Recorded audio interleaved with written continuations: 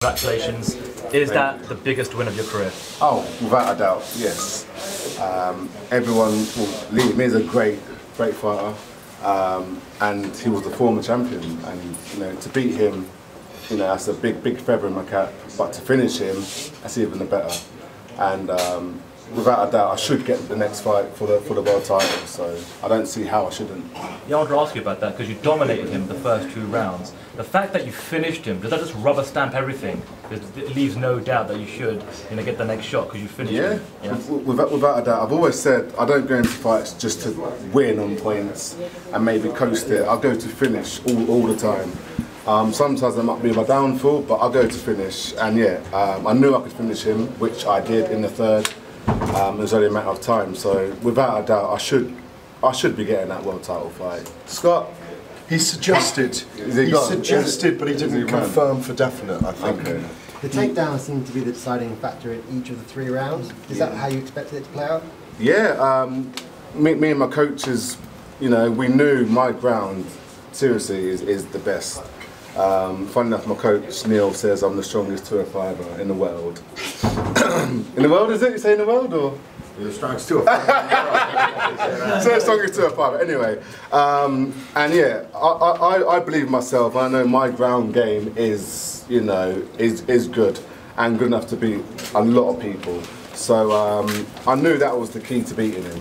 His striking's good and his ground's good, but I knew my ground pressure was going to be the key to finishing him. Can you go back to, because it's an important kind of news point really for all of us, that if Scott is hesitating about you not fighting for the title, is that kind of a bit of a disgrace in your view? Yeah, I don't know if that's too strong a word, but maybe it isn't actually. Well, I won't be happy about it, but obviously we'll have to chat, because I feel like what else can I do? I beat 2 former world champions and a UFC veteran in Francis. He's retired now, and I don't want to be the silly one I retired him, but I was his last fight and he's retired. So that's 3 big wins, and this win I just beat a former world champion and I finished him. So I don't see why I shouldn't get that world title fight, next.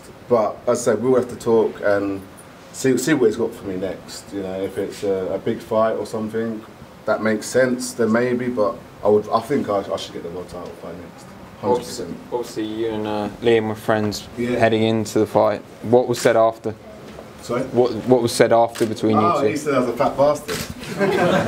That's what he said. He goes, "You fat bastard," and I just said, obviously, I think I said good fight, and I can't really remember anything else other than that. But that also that was said. You're going to buy him a beer as you said you would afterwards. Yeah, I'm a man of my word. Yeah. As I said, I keep to my word. I said I'd win, which I did. So now, I'll buy him the beer. It's still my friend. No hard feelings. It's the fight game. Someone had to win, someone had to lose. So yeah, I'll still buy him a beer. What was it like to fight out there in front of that London crowd for you? It was great. It was great. The weird thing was, sometimes I get more nervous when I'm in there. This time I wasn't. I don't know, I felt like I was more at home. I was probably more nervous in the locker room, but when I came out, I was cool. And yeah, I think maybe his 3 jabs woke me up.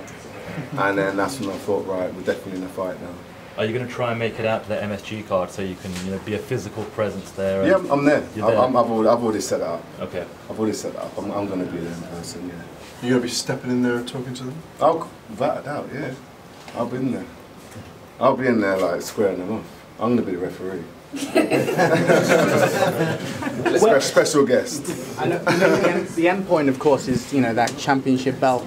But tonight was kind of the culmination of another narrative, because 2 years ago, you and Liam sat next to each other in the British Invasion press conference as Bellator launched this, what we have here today, the real British contingency of the promotion, to co-main event this card in front of a raucous crowd here. Did you genuinely feel that it was a culmination of a massive story, not only for you, but for a group of Brits who have done a lot for this promotion and a lot for UK MMA? Oh yeah, it definitely was a build-up to the story now, to us actually fighting. Because leading into this, I always knew I was going to face Liam at some point, especially when he won the world title. He was unbeaten. He was on the tear up, winning, and I felt like I was probably maybe one fight away from fighting him all the time. So yeah, unfortunately it wasn't for the belt, but yeah, it was only a matter of time, and I could probably see Liam and myself too again some point further down the line, you know. But yeah, it was definitely a fight that had to happen. Where were you when this whole Daley MVP pandemonium situation went down? Do you know about it? I was in my changing room. All right. Yeah, I didn't even know it happened until about 10 minutes ago. What do you think of something like that happening? You know, there's fans there, there's crowd, and there's security issue. Yeah. Is it just part of the game to promote the fight, or what do you think about that? You know, everyone's different. Yeah, as long as no one got hurt, but it you know, it is what it is. You know.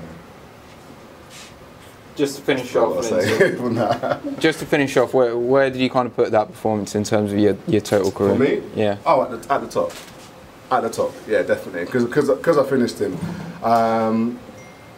Yeah, out of all my fights, I'd say this fight was my best. You know, as I said, I finished the former world champion. I can't say any more. But one last question. Yeah. Some people thought that Liam was going to give you trouble off of his back with his his great jiu-jitsu, and you really made him look helpless. Did it feel like like that in the cage to you? I wouldn't say helpless, but that is my game. Like, I don't know how no one's actually seen it in all my fights. That's what I do. I finish people, and in all my fights, if I haven't finished them, like I've probably lost. But I've won a lot more. I've won like 18 now, lost 5. So I say sometimes it could be a good thing, sometimes it could be a bad thing. But I always put that pressure on. I'm a pressure fighter, and I've got a real good high win percentage in submissions or TKOs. So for me, I knew I could do that regardless anyway. Even though he has got good jiu-jitsu, good ground, I knew I had the remedy to stop that, stop his legs, get top mount, and you know, work for a submission at some point or for TKOs. All right. Thank you guys. Thanks Thank you, Nice one. Thank you very much. Thank you, girls.